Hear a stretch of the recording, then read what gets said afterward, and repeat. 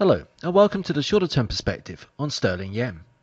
Sterling yen remains within consolidation below the recent 135.45 high, begging the medium term question of a correction in time or distance.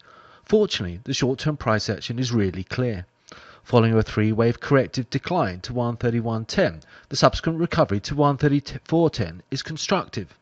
And although 134.10 should cap in the short term for a break back down to an ideal 132.25, the 61.8% retracement, as this holds the 131.10 low, there is a window to break higher in the next few days in a bid to clear 135.45 for at least 137.70. A loss, though, of 131.45 would argue for a correction in time and would extend the decline to 129.50. Good luck and have a great day.